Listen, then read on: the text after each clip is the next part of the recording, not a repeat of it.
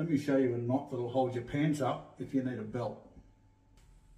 This will work with any size cordage, even the drawstring on your tracksuit pants. So form a bite on the left hand side, and with the right hand one we just lay it over the top. Come behind and feed a bite through that first bite. To adjust it, we grab hold of the tail end and that loop and pull everything nice and tight. When you let go, it all locks in. To undo it, you can either do the same, grabbing the tag end and the end of that loop, and you should be able to pull everything out. Alternatively, you just pull that bite out with a quick release and you're good to go. If you know what this knot's called, let us know in the comments.